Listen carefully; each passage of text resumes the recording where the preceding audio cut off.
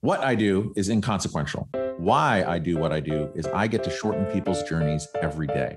What I love about our hospitality industry is that it's our mission to make people feel cared for while on their journeys.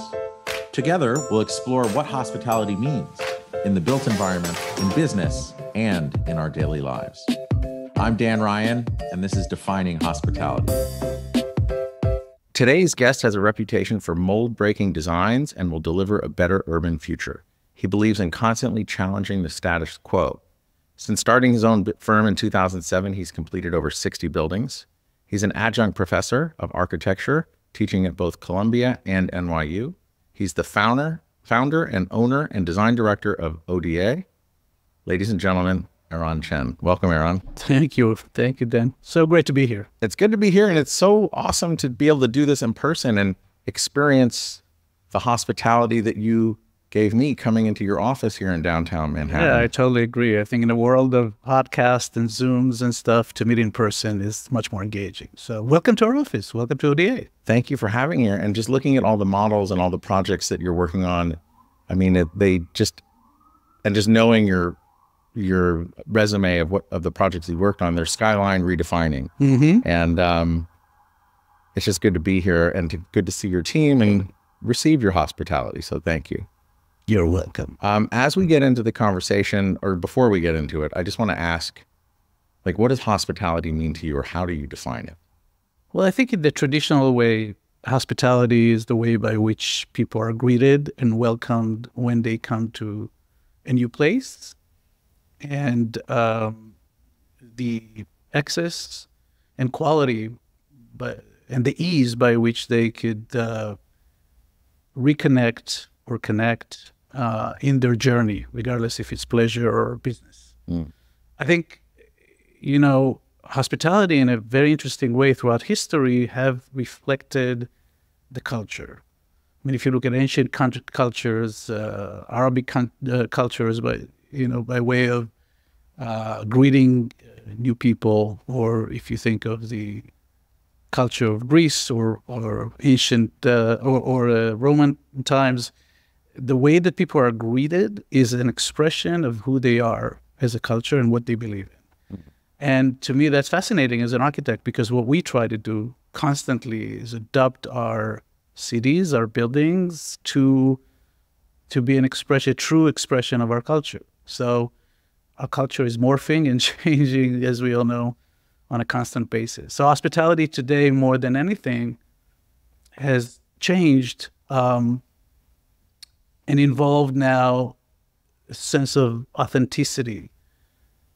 If traditional, in the past 20, 30 years, it was home away from home, that led into the big chains of hospitality from Hilton to others, where people felt more comfortable to see the same thing, to be in the same environment as they travel around the world. That changed into the boutique environment, where hospitality meant really a unique experience that is different than other places. So there's this sort of one kind of an experience. Into today, which is really about authenticity. How do I connect to the place I am in the fastest and the most authentic way, so I feel not necessarily at home, but I feel the way that other people feel in that particular location? Thank you for answering that so thoughtfully. And I mentioned in the beginning that you started your practice in 2007. So that was just before the financial crisis.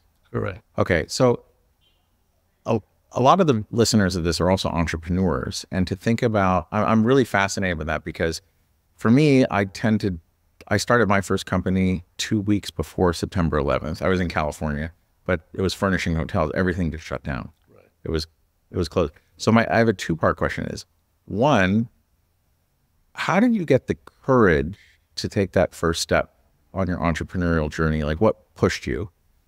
And number two, how did you endure really just like a year before the financial crisis, really? So like, you got a double whammy there. Right.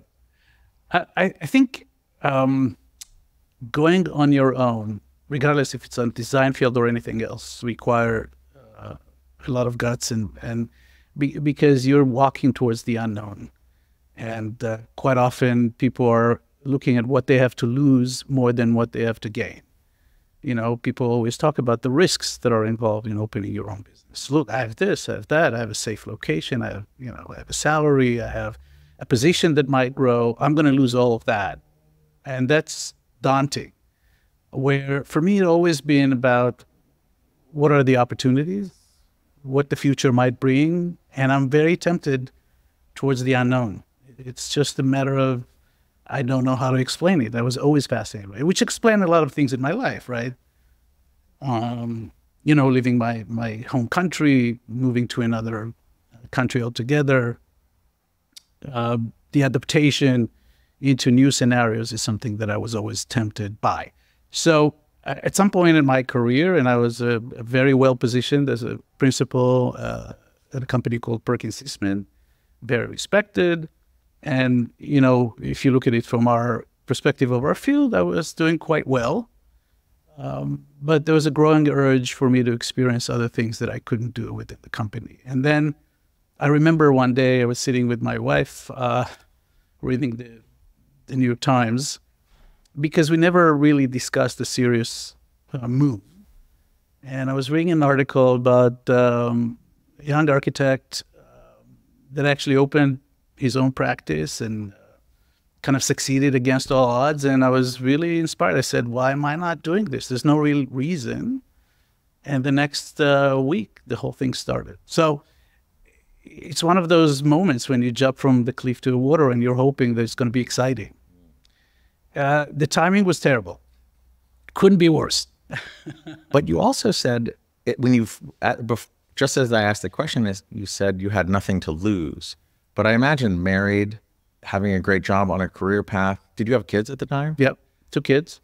I didn't when I started mine. So I really had nothing to lose. Mm-hmm. But it's really interesting how you actually had so much to lose. You got hit in the face with a financial crisis. And how did you soldier on? There's so many stories that are kind of summarized, by the way, in our first book called Unboxing New York. It's sort of a diary of our first 10 years of experiences at ODA, where I tell those stories because they're really important. They're more important than the work itself in some ways for young architects, right? They want to see how the whole thing unfolded. We were extremely nimble. And I always took an approach in architecture to say yes. And I'm saying that because quite often I see my colleagues and a lot of people in our profession, especially young ones, saying no to many things because it's not exactly what they've envisioned for themselves. For example, let's say you opened your own practice and you envision that you're going to work on fancy private homes for whatever. And what you get is some low-end apartments in locations. There's a temptation to say no to things like that because you want to position yourself in, where you envision yourself positioned. I always took a very different approach. I say yes. And then whatever assignment I get, I try to make the best of it because there's design in every aspect of our lives. And so throughout my career, I just said yes. And what that led to is a very nimble type of company. Even when we were very young, we'd done architecture, we've done interiors, we've dealt with existing building and landmarks, additions, we've done ground up and conversions, small schools, kindergartens, whatever was thrown at us. We just tried to do better. Mm-hmm. The story unfolded to a point where 2008, we were about 14 of us working on 2 or 3 projects. The big one that led us to open the practice was in Madison Square Park. It was actually quite substantial conversion and addition for a developer.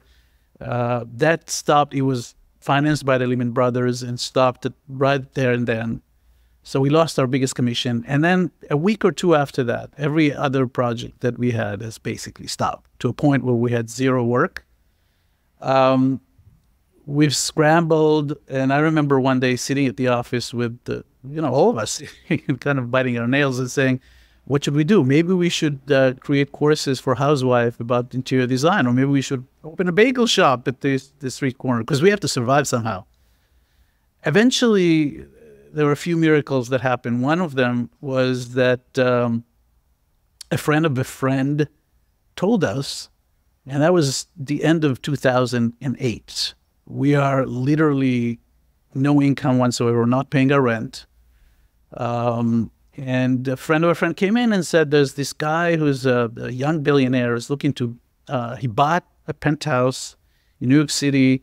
It's about 40,000 square foot, incredible property, and he's looking for an interior design to design it. And he reached out to 40 world-renowned architects and interior designers, and he narrowed it down to 10. Of course, we were not, at least. And the friend said, of course, and the friend said, listen, I think that I can somehow sneak you in the interview process if you're willing, in a matter of a week, designing the whole place and present almost a complete product. And of course, there's no risk involved for us because we had nothing else to do. So we basically sat down, and I've learned a lot about that client. I've read about his history, how he came to be, and it was very interesting because he was his family were immigrants from Vietnam during the war. He grew up in Queens, and then somehow he was a prodigy and somehow got into Blackstone and became like the biggest, producer, making hundreds of millions of dollars at the age of 38. And not bad, right? No. And so when we snuck into this interview, he was sitting at his apartment with about 15 people, consultants and otherwise, his helpers, I don't even know. And I presented the story of his life through the architecture. And I said, you came from Queens, and surprisingly, your penthouse is overlooking the home that you grew up in. And the apartment is gonna be about connection of the past and the present, the life, the Western life and the Eastern life, and it's gonna be connected through a reflecting pond. By the way, this is on the 90th floor of a tower with a huge waterfall, and we're going to tie these things together, and the apartment is going to symbolize your journey. And he fell in love with that story. The minute that I told him, I knew that we got the job. That job held us, can you imagine, for a young office that has nothing else to do, held us throughout the first recession, almost single-handedly designing that penthouse. Wow. And I'm glad you mentioned Unboxing New York, because now you just launched or released your second book, which we'll talk about in a minute. But as you've grown your practice and worked on so many marquee projects and won awards and accolades, and it's really awesome to see what you've built here as I look around. I wish I could turn the camera and show. I'm intrigued by the always say yes, because are you still always saying yes, or now are you more selective because now that you kind of hit your stride, does saying yes go into conflict with being authentic in a way? Like how have you evolved and found your authentic voice from survival to where we are now? I find it's sometimes, well, it's always much easier to look back at the points that creates the trace line to where you are today and try to understand it yourself. Because as we go along, as I said, we don't know where we're going. And we love that. The idea of coming into an office where we have a journey, but it's unknown, is something that we always embraced. And that led us collectively to do amazing work, and now internationally, et cetera. But when I trace those dots back, I find that in every assignment that we've taken on, almost every assignment we've taken on, we found a way to express our belief in design and in architecture, and it came about in different ways. So we never lost ourselves within the assignment. In fact, we've honed our belief in architecture, what allowed me 10 years later to write Unboxing New York, and today to talk about what is my philosophy and belief in architecture, are those looking back at all these kind of little diverse projects that we've done before and connecting the dots and looking back and say why we've done what we've done. What was the genesis of our motivation? Now, to be realistic, when you run a firm of 100 people and you work internationally, you don't say yes to anybody who comes in your door. But we've got a few very interesting thresholds to what we say yes to and what we say no to. Number one, what we've learned through the years is the relationship between our clients and us is pivotal, and it's essential in the success of every work that we do. And the reason I'm pointing that out is we see ourselves as collaborators and partners to our clients, but it goes both ways. There's a mutual respect. There's a sense of creating something together. Everybody brings what they can bring from their expertise, their perspective. And we have to make sure that our clients respect who we are, came here for a reason, which is to go through a process of discovery in order to create something. And in that sense, we're not just service providers, and we're not really slaves of our trades to our clients. And that's it was always very important to me. So I would say absolutely no, even to the biggest commission out there, if I feel that the client is looking at the architects and designers as purely executors or service providers and not as process of discovery. That by itself is a huge threshold then, right? Because it makes sure that regardless of the size, the scale, location of the project, there's going to be something good that comes out of it. Yeah. And anything good that comes out from designing a chair to a master plan of a city is an amazing step in the right direction for us, because we're improving the built environment through ideas that are unique. And secondly, I would say that we have to make sure that the assignment we take on are worth our time at the end. Because we don't have B projects and C projects and A projects. We don't have B teams and C teams and whatever teams. This is only one team, and we treat every project in the same attention and love. And our intention is for each one of those to be a great building that serves the community that it's in the best way. When you said relationship, it really resonated with me, because it took a lot of discovery and scores of journaling years and years ago, because I furnish hotels, I sell furniture to hotels, right? But that's just what I do. But that wasn't really what drove me. What drove me was the why, and the why is making sure that the people that I'm working with are well cared for and taken care of along the way. And then what lights me up more than anything, and I say it on the podcast all the time, now I'm going to hate hearing it myself say it, but it's to shorten other people's journeys. Mm-hmm. And that's why through these relationships and these conversations and just all the learnings that I'm so curious about, to be able to take your experience and share it with the listeners and shorten their journey, or kind of maybe impact them to have them take a step forward, it's incredible. But it all comes down to that relationship, that space between that hospitality, the ember that's burning between us, even as we're talking, between us as a neighborhood, between people. And right. That's really what drives me. And it was staring me in the face forever. And I just couldn't figure it out. It took an outside coach to just say, you don't see it. And I said, see what? I just don't see it. I'm like making a US Open or tournament tree of like all the things that are important to me and why I love what I do. And I had them all fight, and it all came down to at the end, it was like the journey and caring for others, really impacting people through that. Yeah, it's incredible. It's incredible. I think what I love about what you said is, first of all, we're all seeking reasoning. And also we're all seeking definitions. Mm-hmm. It's such a noisy world, and there's so many of us out there, and there's so many designers and architects, so many buildings. And how do you define yourself? How do you make a place in the world for who you are? You first have to find out who you are authentically, like what really drives you and what makes you different.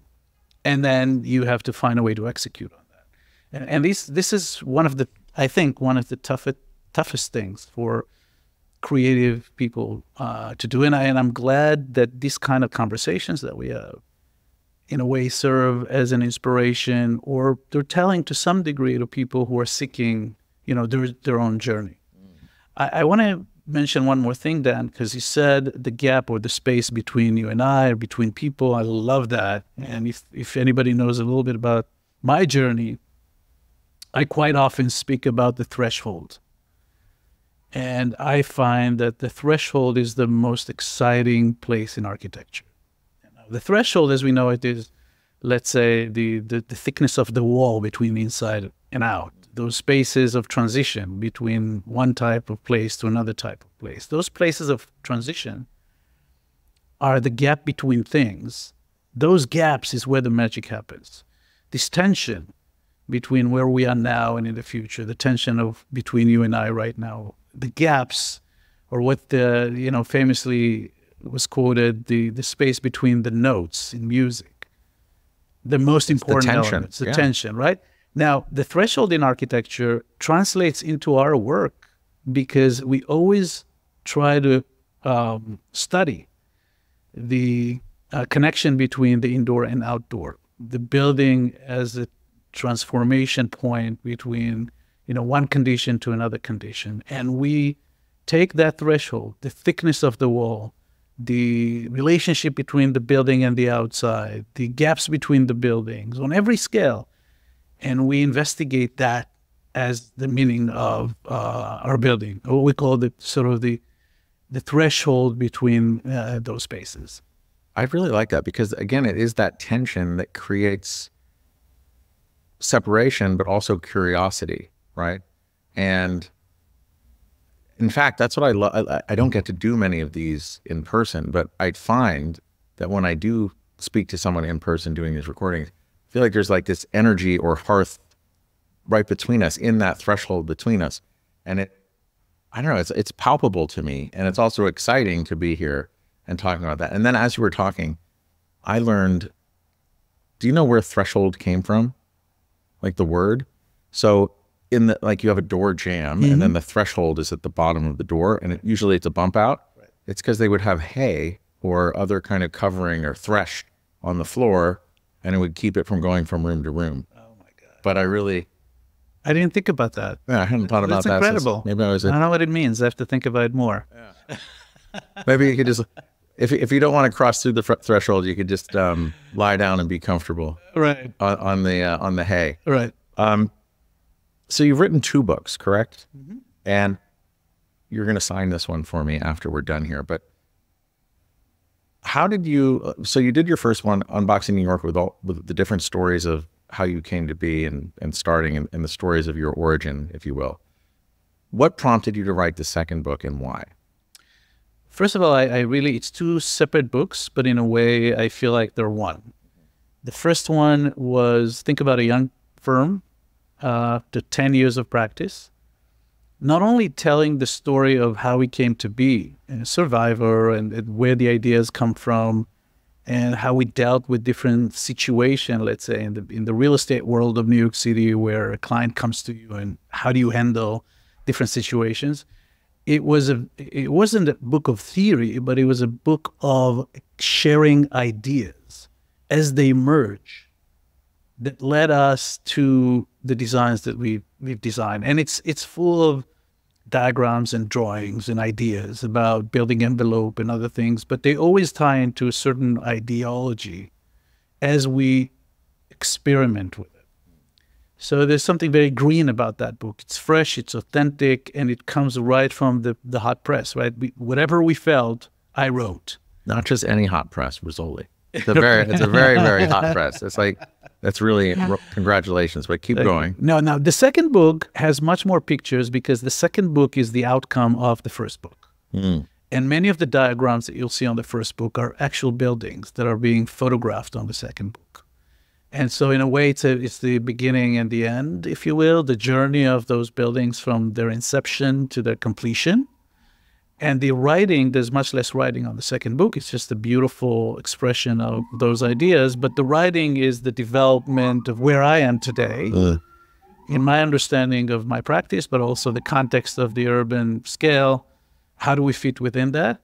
And a lot of these writings are, you know, on themes, basically three themes, if you'd like. One of them is what I call fractal porosity. I know it sounds like a major word. Fractality is the theory of repetition in nature over different scales. And chaos, and there's patterns within There's chaos. patterns. So it's not necessarily chaotic, but you It's can not see chaotic, them. but it's the patterns that repeats themselves. You know, like the, I don't know, the delta of rivers.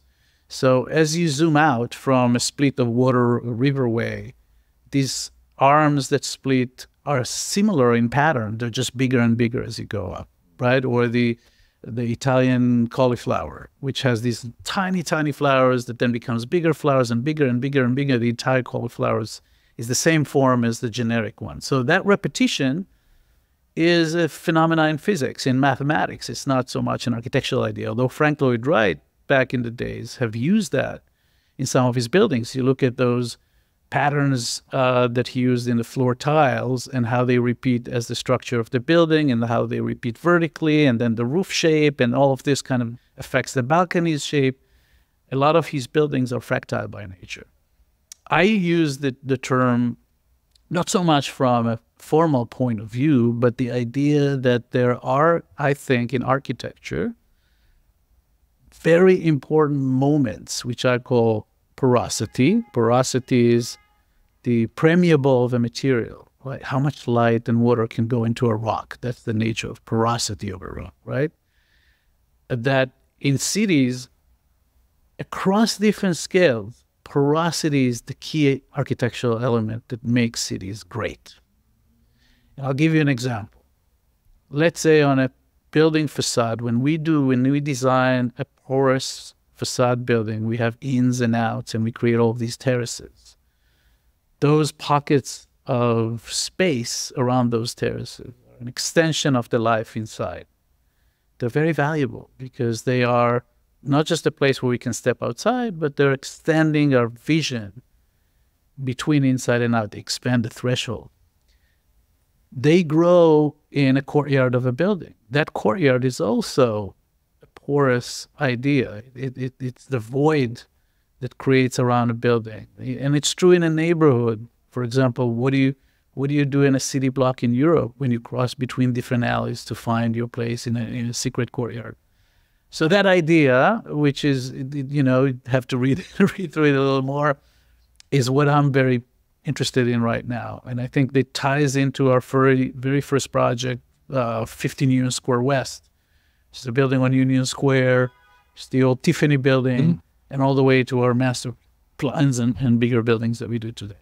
And it also goes down to that idea of the space between. It's those interesting nooks and crannies, if you will, that life happens, energy happens. Exactly, in the gap between. Yeah. And yeah, I find the gap between, like you said earlier, much better than I can, but that tension, there's such tremendous power in that.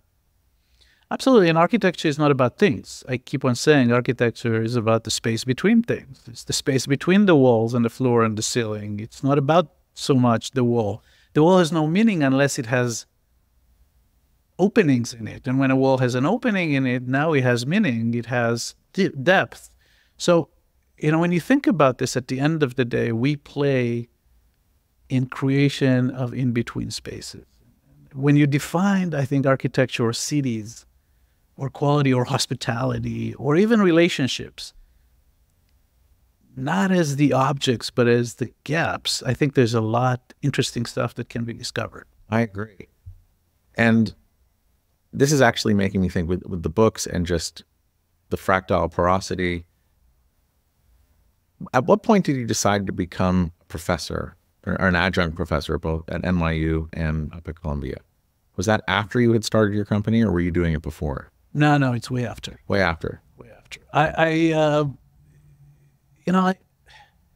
think I don't want to overphrase it. I think that interaction with our profession across different generations is so essential to our growth as people And while I do it every day in my office, because our office is like a studio at Columbia University, Harvard Graduate School of Architecture. Why? Because we have teams that work on projects or individuals, and we go back and forth, you know, where I'm kind of the professor, if you will, of my own office, but it's their projects. So we collaborate in this office between me and my employees, almost in the same fashion that a student will work with a good professor in the university. There's a dialogue, there's a thematic idea which we're trying to achieve, and then there's like give and take. Everybody's contributing. But I felt like that needs to expand, and if I have the luxury of doing that, I think it's super important, and I get a lot from it also because it's not my projects anymore, and I'm not attached to them perhaps the way I would be otherwise. But I'm the bouncing back. I'm the person who can, I don't know if just teach them, but give them the right feedback that I think is so valuable. And having started your firm in 2007 and then becoming a professor, how did becoming a professor change your leadership style for your company? I don't know if it did. It's a good question. I never thought about it. Dan, that's a nice one. I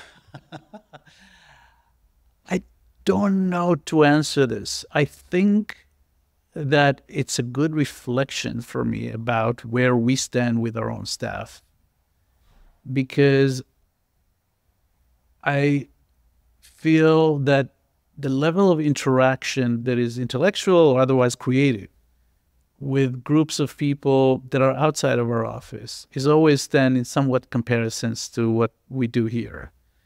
And we thrive to have the same level of discourse that you'd have in a university. I mean, a lot of people would, while we are a very pragmatic office.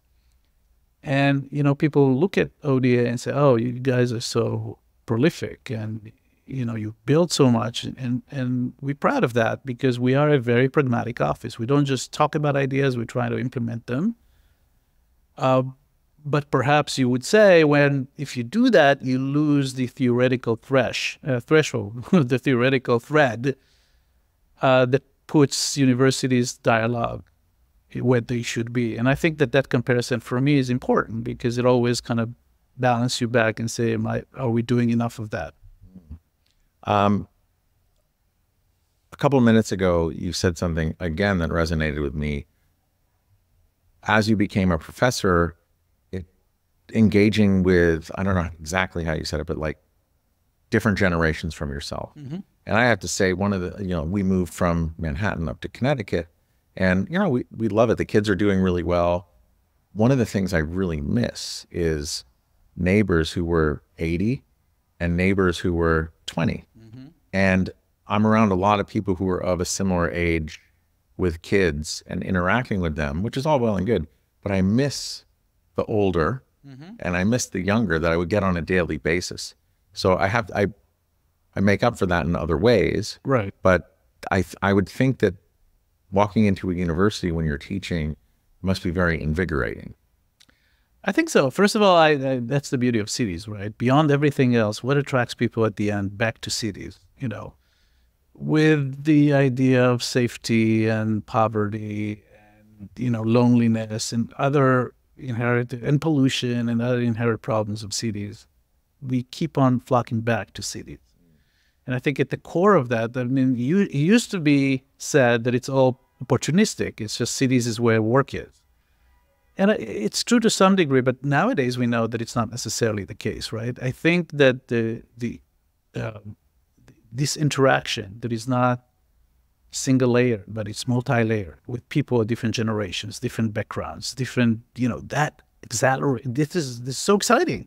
Mm-hmm. That's what we love about cities. And then you move to suburbia, and I'm not taking anything away from it, and you're much more, you know, within your type, within your people. The neighborhood, you know, consists of the same typology of people, socioeconomic age, where here you stepped out to the street and you've got everything. So that's the beauty of city living. In universities, it's quite similar. Listen, you interact. I'm a full generation above my students, but I'm also a full generation about most of my employees. Yeah. And then people are really what make everything tick, especially in a business, right? And you were saying A team. You don't have an A, B, and C team. You have an A team. Like you're all on the same team. Has being a professor helped with your recruiting? And have you found any superstars from as students who've matriculated on into ODA? Or do you try and keep a separation?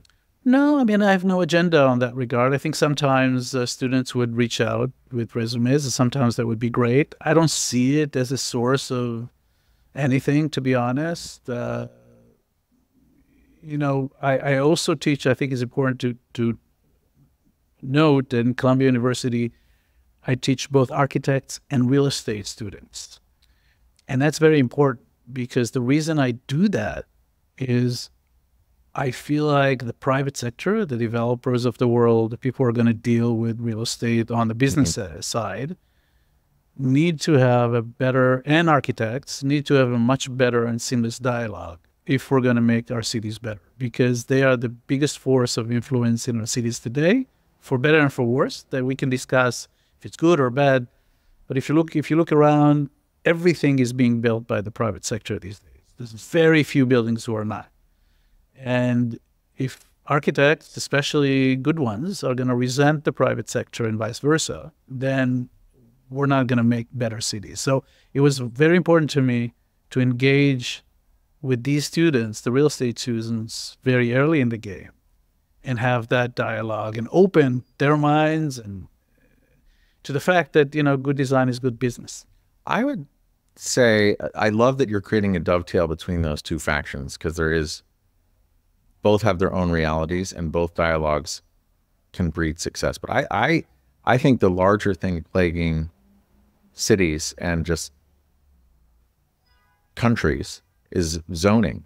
So I know you're saying like most everything is built by the private sector, but there's a huge clutch or governor preventing a lot of development and good development, which is zoning. And so I feel like we have and I haven't really heard a lot of people talk. I mean, I hear some people talking about it, but I feel like we have a zoning crisis going on right now. And it's really holding back what I think it could be a really cool Star Trek future. Perhaps. I mean, there's no doubt that zoning is not only restrictive, but it's old. Yeah. And the pace by which cities are updating their zoning definitely doesn't catch up with the change of our communities, the change of our needs, or anything like that. And oftentimes it's harder to change zoning than it is laws. Right. Right? Right. Zoning are laws. I mean, they are laws, but as a subset of laws, they're so calcified and intractable. They're cemented in the reality of cities because they're tied not only into design, they're tied into real estate values and taxes and many other very monumental things. And that's why when you change a zoning rule, you change the whole matrix of evaluation of cities and opportunity. So that's why it's so hard to change them. And you can imagine, let's say you're a building owner and you bought a building in a particular site with a particular zoning, and now the zoning have changed for good and for worse. All of a sudden, you might lose or gain a huge value. So that's why it's very political and more than it should be. And that's why it's so difficult to change. And we're still working based on 1968. You know, there's some updates to the zonings through the years. But I can tell you, because we've become experts in zoning, that they definitely don't address the concerns that we have in our culture right now, neither ideas of climate change or energy, but also social and use and the way we want to live our lives is not reflected in the zoning regulation. So that's a challenge. However, and I must say that we have to live with that challenge and make the best out of it. And when we say we, I mean architects, designers, developers, everybody. And quite often what we see is an execution of the zoning book in our city with a facade. In fact, I would dare to say, that 90% of the built buildings in New York City right now are a pure reflection of the zoning book.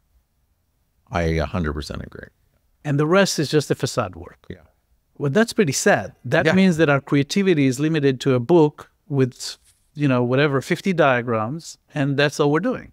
So we didn't accept that at ODA. And part of Unboxing New York, as the name kind of, points to, is we wanted to unbox this boxed formulation. And the only way to do it is really understand the zoning regulations and find the ways to be creative even on those points in order to open the eyes of many others that this is possible. We could be creative even within the existing zoning book.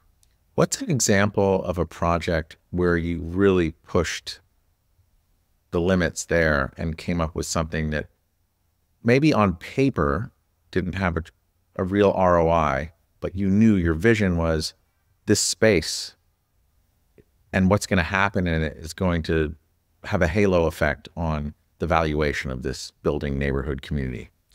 There's a very famous narrative that also is articulated in our first book, which is called The Evolution of the Dormer Rule. Now, the dormer, we know what a dormer is. It's this kind of thing that sticks out from a gable roof, and originally was designed to bring light into the attic, but also to allow people to stand, to kind of make a space within an attic, right? Mm-hmm. The dormer rule has translated into New York City zoning in a very interesting way, where a building requires to have a setback from the street line. Now, I don't want to get too technical there. I hope I'm not losing you. No, I'm with you. We're talking about FAR. Yeah, and it's then good. we're all No, it's not that complicated. Okay. All right, let's try to follow. The building needs to stand on the street wall, but then almost all New York City buildings needs to set back. Mm-hmm. And the idea was, let's bring more light into the streets. The dormer rule allows you to keep a portion of the building continuous at the facade and not set back, based on a formula that it looks like a triangle.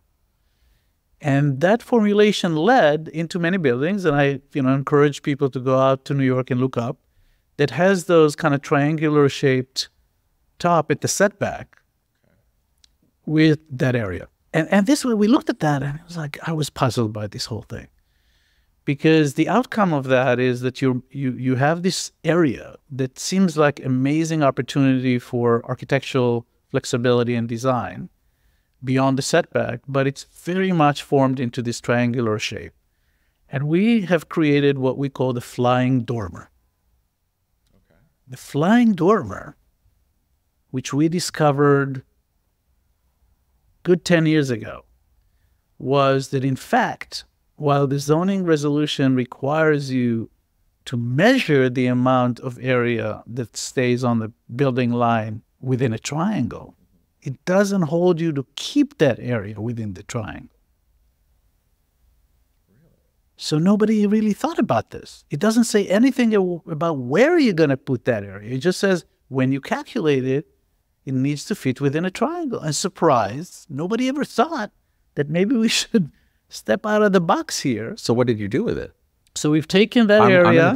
I'm going to take a picture, or I'll get images from you and put it in the absolutely. In the YouTube, so if you know any of our residential buildings that were built in the past, whatever, 10 years, and they're in the book or otherwise, you'll see that we've shuffled those areas across the building to create that level of porosity throughout the entire facade that has these gaps between them, and the gaps became more terraces for people, much more outdoor space, because they are overlapping the dormers. So you'd have much more outdoor space.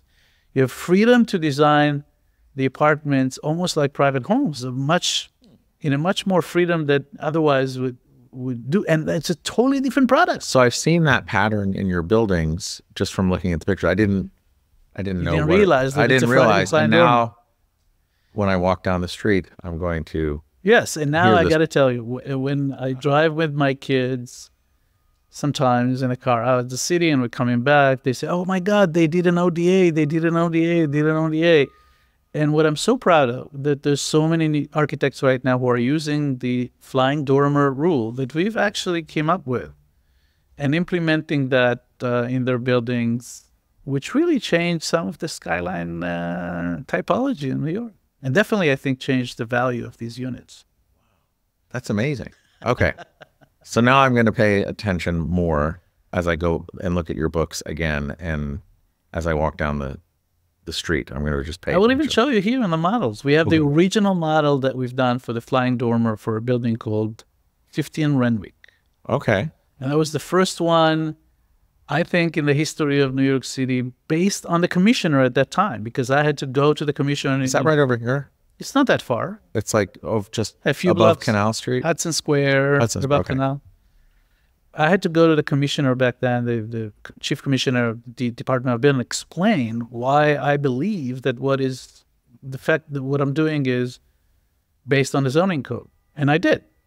And he was convinced. And he said it was never done before, but now I accept this. And then we're probably opening the door to many others to come. Wow. I'm curious what other constraints that exist like that, not just in New York, but other cities. And our architects really, I hope they're pushing the envelope to try and figure out how to do that. Because I find going into certain cities, okay, they're magnificent and they're incredible, but once you live in them and you experience them, they get a bit monotonous sometimes. Repetitive. Yeah. And repetitive. Yeah. No, I hope so. Listen, I think that's where it's a call for all architects, wherever they are. Don't be discouraged by the limitations of regulations, but you must know the rules if you want to break them. Yeah. And it's a tool. It's just another tool that we have to play by and we need to master in order to be creative. Not only in New York City, in many cities, by the way. You know, what's interesting is, I don't remember, 2006, 8, somewhere in there, they started putting anti-dumping duties on wooden bedroom furniture coming from China in particular. It's a whole long story, but I hired a lawyer to petition the Department of Commerce.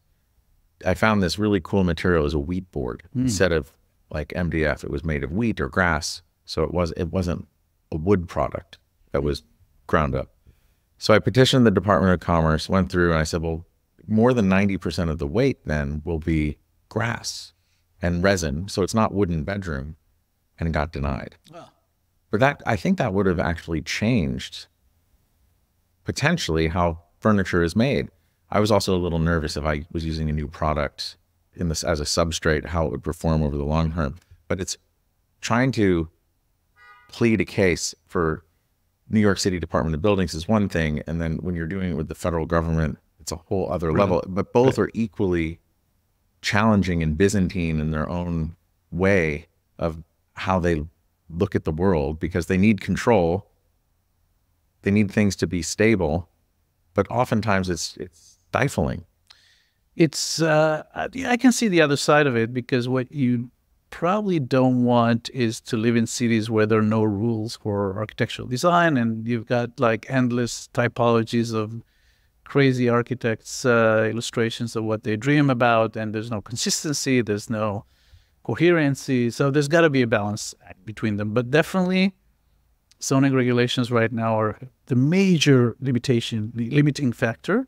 And I'll just throw another element here, because not too long ago I was invited by the DC Mayor's Office and the Economic Development Forum in DC with a challenge. They said, listen, the Golden Triangle and downtown DC, they consist of about 80% of office buildings. Mm-hmm. The vast majority of them are old, and the vast majority of them right now are empty, because people didn't come back to the office after COVID. A lot of the city agencies, government, the state agencies, people are just not willing to come back to the office. And now the heart of DC, the Golden Triangle and downtown DC, 2 minutes walk north of the White House and the mall, are sitting vacant. There's a huge problem, both from an urban standpoint of view, retail are being closed, restaurants are not working, streets are empty. There's also a major financial impact to that, because the valuation of the building is coming down. So the commercial real estate taxes are now super low. And the banks aren't able to collect. Nobody can collect. The city is losing billions of dollars every year. It's a major, major problem. Okay, so they said, you're a creative guy. Can you come up with some ideas and speak to us as a keynote speaker at our forum, what we can do? And I came up with a plan that I call DC Greenways. And it's also, it's a video that basically tells the story of how I see a renaissance at the center of DC. And it really, from the ground up, it's about the idea of activation of the ground floor by innovative programs that are going to replace the decayed and deep and empty retail, and using the heart of the DC block from a sequence of private alleyways into a public courtyard, public green courtyards that are purely pedestrian. And the combination of the open space at the middle of the DC city block, landscape beautiful, and the activation of the ground floor with elements that are not connected to the market value, but there are universities and museums and otherwise, community facilities, are going to create the excitement at the ground floor. And in return, the FAR is going to move to the top of the building where there's more value for the developer and an incentive to do that. And it's not necessarily the street level, it is, but also internal. As you're talking about, I'm envisioning like a flyover of Barcelona and kind of seeing like what's going on in there. Correct. So it's sort of the, I talk a lot about courtyards because I think it's a magical place of gathering, especially in a world without cars, because courtyard is a gathering space in an urban environment that is not linear. It's not a sidewalk and it's not a park. It has huge value. So creating those courtyards inside, you have to incentivize developers to build them, to maintain them, and et cetera, et cetera. And the incentives is you're going to allow them to build another floor or two at the penthouse where they have huge value. And of course, the biggest problem in DC is the height limitation. Well, it's the height limitation and also just the street layout as well. Who was L'Enfant? He was the French urban planner that planned it. It was designed in a way to disorient invading armies, right? I think the only one was 1812 when the British came in and they left. Right. Well, I mean, I think the biggest problem for me and for many in my plan was that you can't change the zoning rules about the height of buildings in DC. Okay, so now we're getting into the really pinnacle and pivotal element where government needs to be more nimble and flexible in order to create modern cities. And that's where it gets stuck, unfortunately, quite often. So, okay, so I'm hearing there's this stuck if cities are unwilling to change, but things always change.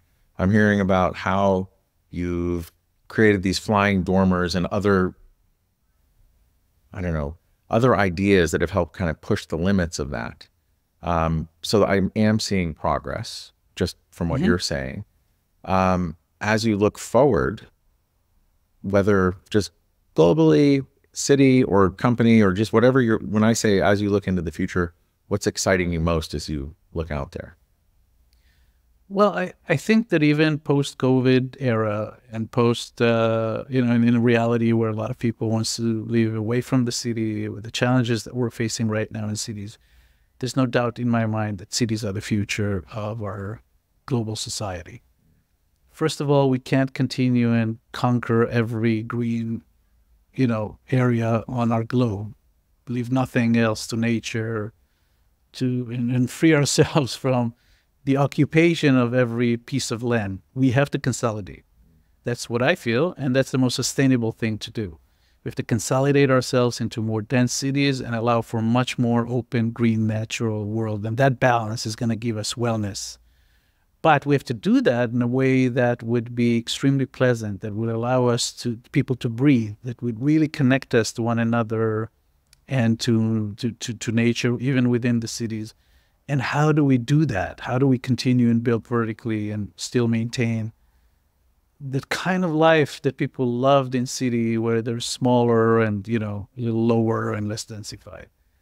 I am a true believer that we're going to find ways to do that. In fact, the majority of our projects are dealing with that exact problem. And while we're marching along with these ideas and facing urban limitations and zoning regulations, eventually we're gonna, I think, live in a super exciting, walkable cities that have much more than one core. They're gonna have multiple cores. We're gonna be able to work, play, consume, shop, walking distance. It would be much more insect and green and biophilia, and it would improve our quality of life in general. So I'm very optimistic about the future. Well, I'm a huge fan of density, and I miss it a lot. And I'm always happy when I come into the city to work or just visit and eat. So the Eran that I'm talking to right now, if you were to magically appear in front of 2007 Eran, what advice would you have for yourself as you were starting out your company? Yeah, it's a great thought. I often think about that, and I think what kind of advice I'll give myself, now that I did, and I think I did pretty well in many ways. But I think that a lot of things take time to process and to dare to step out of your shell and take another step that is different. And there's a lot of things that I feel I could do a little sooner. I'll give you an example. I think that right now we're blessed with a diverse portfolio, and we're doing a lot of work in different countries across different scales. We're just now doing the first building for a university campus in Bard College. We have yet to design cultural institutions. Is that up in Great Barrington, Bard? Bard College? Yeah. It's next. Yeah. It's like Hudson, up on the Hudson. Yeah. So, it takes time to, I'm saying from a professional point of view, regardless of how good you are, it takes time to bridge into other sectors and to be able to influence them. And the sooner you start, the sooner you'll get there. And so that's a little bit of a challenge that we're facing today. We're starting to work with agencies like the OBO, which is the national agency who builds all of the embassies, the American embassies across the world. That's a very exciting thing. It took about 3 years to get into their list and, go through the competitions, et cetera, et cetera. So there's a lot of things that I would start sooner. Okay. Yeah. Inertia is can be the killer sometimes, right? The mind killer. Inertia is the killer of creativity. It is. But, sometimes things get comfortable. I was talking about this last week, and if I go back to all the times where I was held back by inertia, and I haven't done it yet, and just look at them and journal about them and explore it, I think I'd see some pretty interesting patterns and be able to recognize it. Because sometimes you don't notice it. It's like quicksand. Right. I think I would be able to notice it and create an awareness around it and take action on it sooner. Yeah, but inertia is it's a physical fact, and the fact that it's rooted in physics means something about how comfortable we are within it. Yeah, the comfort zone is within inertia. Just do nothing. Yeah, stay the route, and stepping out of that is always difficult. I 100% agree, and and just doing this recording in person, starting a business, hiring people, teaching, it's all getting out of your comfort zone. I started a newsletter.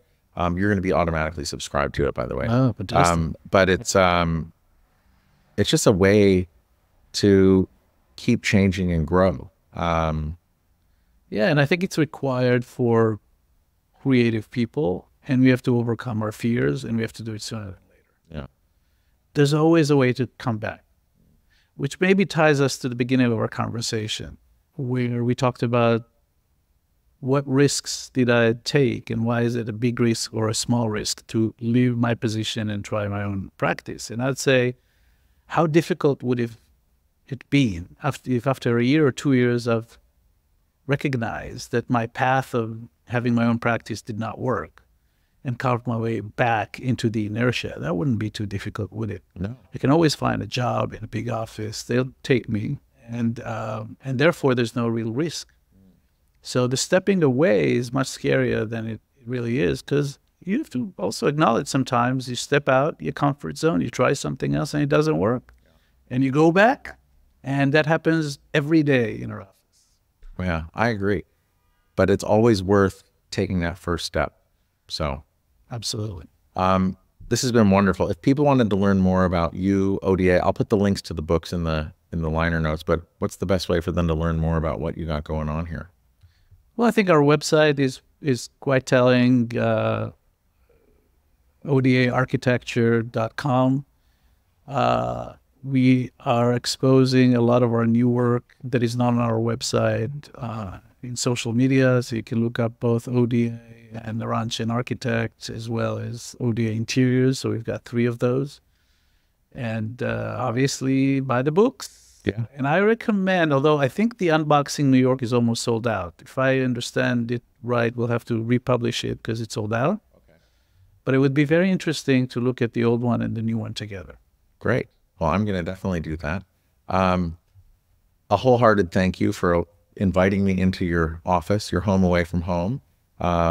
This has been just so enjoyable in the space between us. Oh, it was wonderful. Thank you. I mean, I felt at some point, it felt like we're having dinner and just chatting about life and profession. So that's the best way to do that. But you know what's better about podcasts than dinner? No one's coming to ask you if you want sparkling or still. Or have you made a decision? It's like, it's a weird way to communicate with each other because there's no interruption. Yes. And it's really focusing on that space between us. Yeah, right. And we're sober too. Well, that too. I haven't done one after a couple drinks, but you know, maybe that'll be growth in the future. But thank you, Eran. This has been wonderful. Thank you for having me. It was a pleasure.